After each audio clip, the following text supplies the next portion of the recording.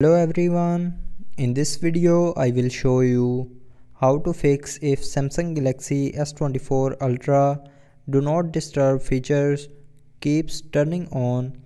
So before starting the video, don't forget to subscribe the channel and also press the bell icon.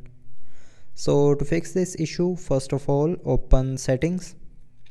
Now in settings, scroll down and click on notifications. Now here click on do not disturb and then go to the scheduled section and click on your schedule, and from here click on delete the schedule. Now here again click on delete to confirm, and after deleting your schedule your problem will be fixed. But if it doesn't fix your problem, then the next solution is open settings again, scroll down and click on modes and routines, and then go to the routines tab.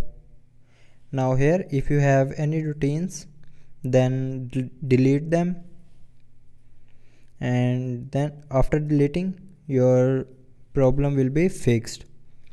But if you are still facing the problem, then the next solution is open settings again, scroll down to the end, and then click on software update, and then click on download and install to update your mobile software to latest version.